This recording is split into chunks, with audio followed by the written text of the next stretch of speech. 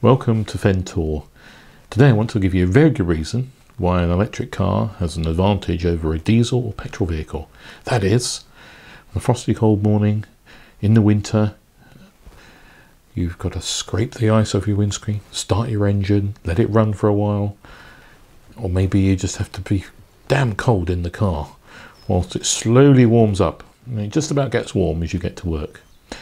Not so with the i3 or electric vehicle. So let me show you on the app here. So here we have the app.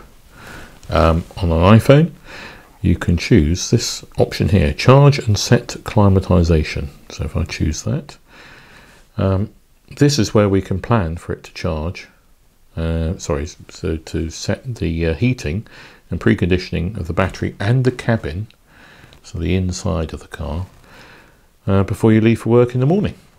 So that's a really cool option. Gives it maximum range, or preheats the battery to give further range rather than maximum range, not like the summer. But it also makes it really warm inside, defrosts the windscreens, so you're ready to drive immediately in a warm car. Now that's absolutely a big advantage as far as I'm concerned. Having the i3 this winter, it's been an absolute luxury, really has.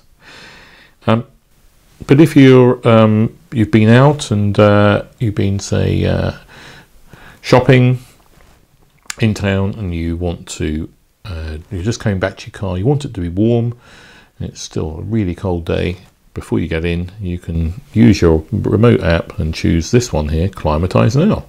So let's hit that, confirm climatization, and it's at the bottom there. You can see sending to server, sending to vehicle, and eventually that will go green, telling us that it's preheating the car. So by the time you get back, it is warm and nice. So these are really good features. By the way, you don't have to use an app.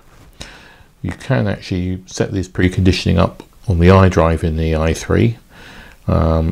So you can prepare all that on there.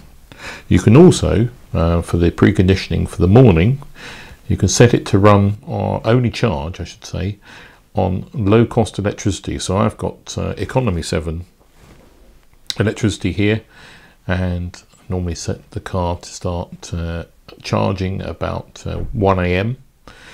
It gives it plenty of time to be fully charged for the morning, and it's using a lower cost rate of electricity, which is absolutely brilliant.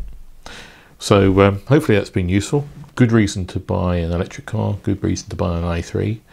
I'll do some more videos on why electric cars i3 is a good decision to make in the future.